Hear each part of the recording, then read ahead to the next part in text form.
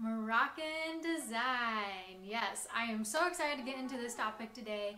I'm an interior designer based here in Nashville, and I say that to say I'm going to be giving you the outsider's perspective in on Moroccan design. It's gorgeous, it's textured, it's layered, it's colorful, it's so many good things that I think we can bring into our designs here in the States and beyond. And so yeah, let's do a sum up of what makes Moroccan design so gorgeous. So for starters, I am seeing in Moroccan design that there is gorgeous architecture to start with. It really helps when you have structures that are beautiful to start with, that have great structure, great integrity, and have little nooks and crannies to work with.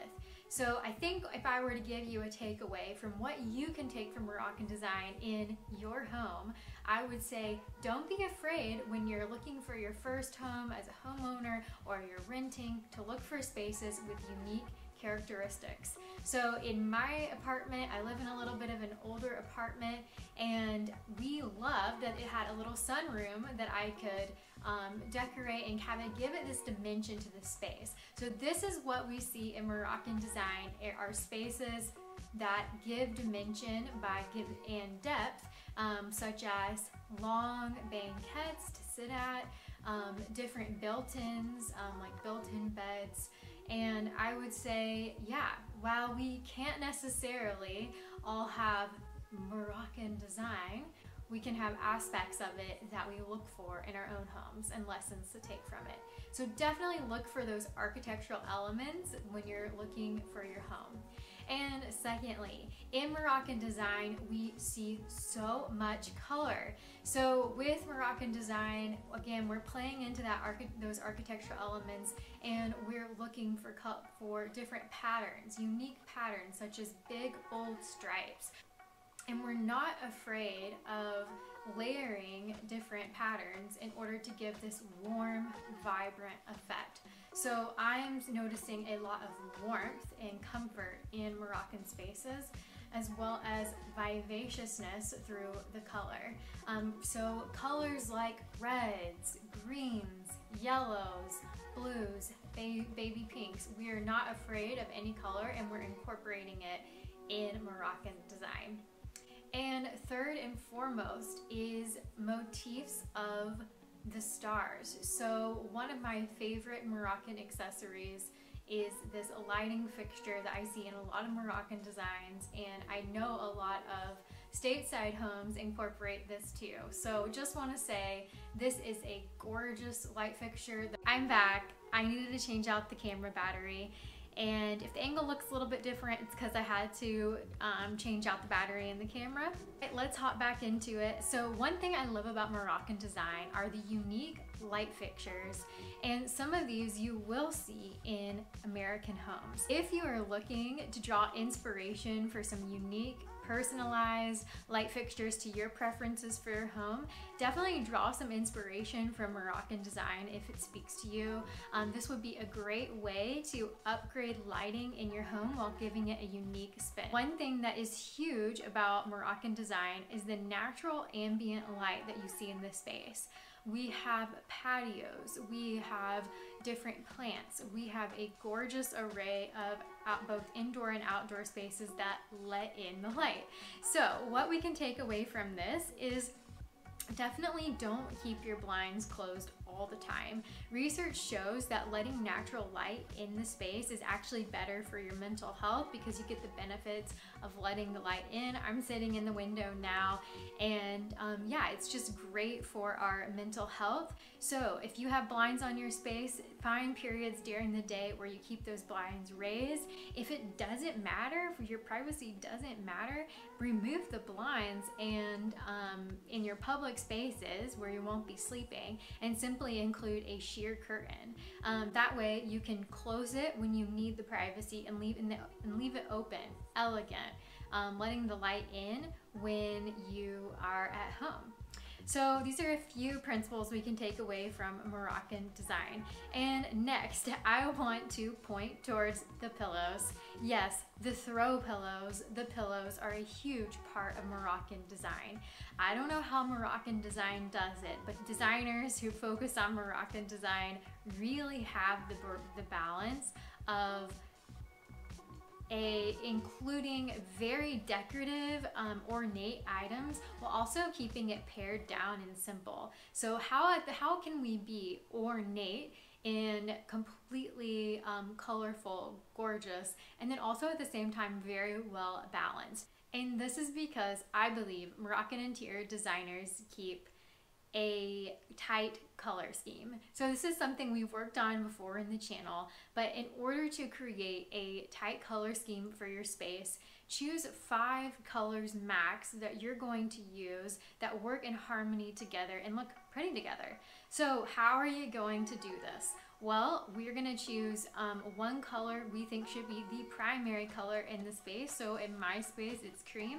And then we're gonna choose some complementary colors that we think really make the space full of depth and beauty. So that could be things like different color woods, a pop of plant, some different creams or whites, or in Moroccan design, you'll see a color scheme like reds, pinks, and greens all in one place, but it works really well because we are in a 5 color or less color scheme. So you can't really go wrong for what those colors are, that as long as you think they look really, really beautiful together, but not straying outside of those 5 colors is going to give your space a lot of harmony.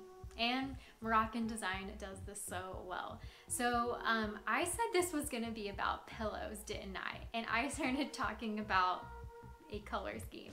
Okay, well, let's tie it all in back together. Pillows are a huge part of Moroccan design and I think symbolize comfort, because we see a lot of pillows on benches, built-ins, and banquettes, and this is a true symbol of Moroccan design. And I just think that pillows symbolize a level of hominess, comfort, and things we can sit with, literally, that give the eye so much texture. So definitely check out these different arrangements of pillows. I've seen them done in the diamond shape. I've seen them done more delicately in lumbar pillows. And yeah, draw some inspiration for how these pillows work together. And just because you have a textured pillow doesn't mean you can't have a textured seating area. When I say that, different colors that Moroccan design does so well. All right, I believe the camera moved again. I needed to stop and start, and it lost a little bit of stability. So yeah, the next piece of Moroccan design that is just huge is tiles, and not being scared of going for bright, beautiful, bold tiles. So I think tiles have kind of gotten a bad rap in stateside in design recently. We've been opting for more marble finishes in bathrooms, and I think people have kind of gotten weary of like, hey, how do you clean that tile grout?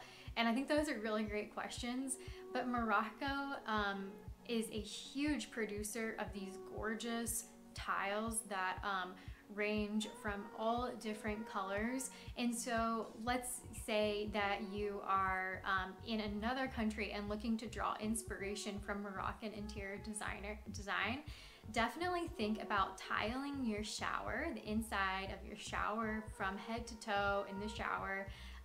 And definitely think about how you could incorporate a tile backsplash, even going as far as a tile kitchen. And then if you're looking to take it to the extreme, I've seen where there have been little nooks and crannies in Moroccan design where tile is used in living rooms, in other areas, that just give it this very, very glamorous, inviting jewel box effect.